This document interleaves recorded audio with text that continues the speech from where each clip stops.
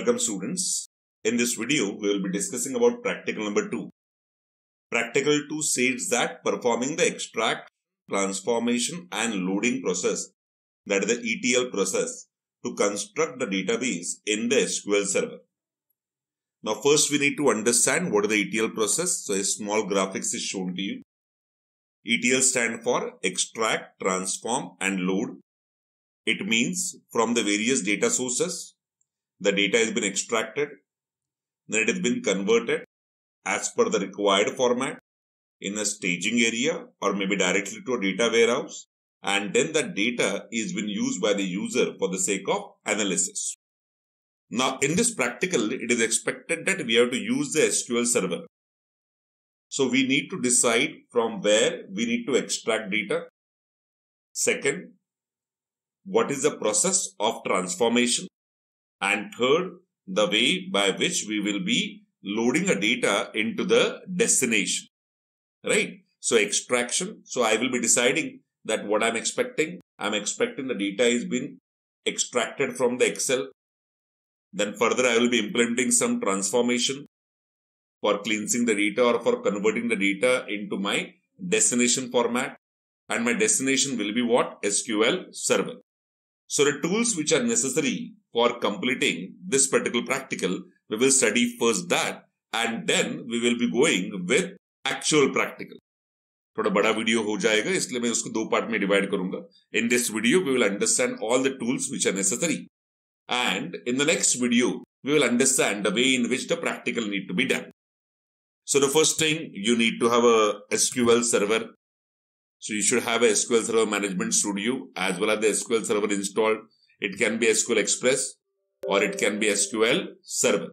So currently I will be going with what your SQL Server as well as SQL Express. There is a separate video in this particular playlist where you will find the way in which SQL Server need to be installed. So you can follow the procedure, the way in which the SQL Server need to be installed.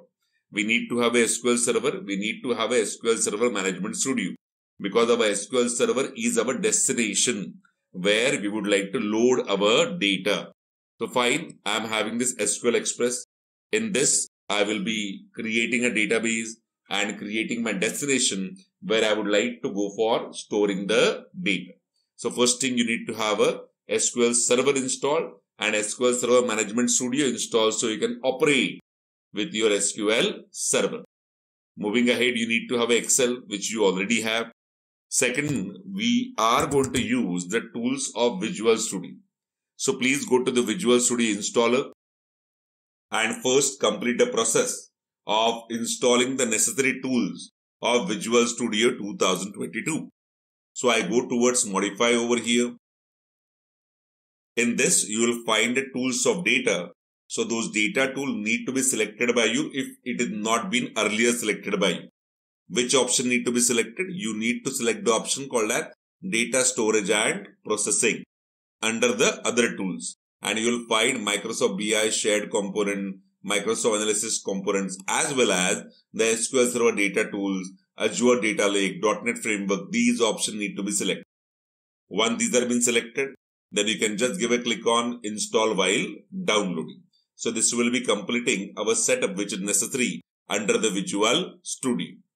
So you need to complete this thing under the Visual Studio installer.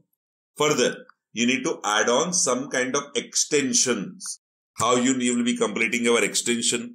For that reason, please start the Visual Studio 2022 and you go towards installation of the extension needed for completing this and some additional other practical source.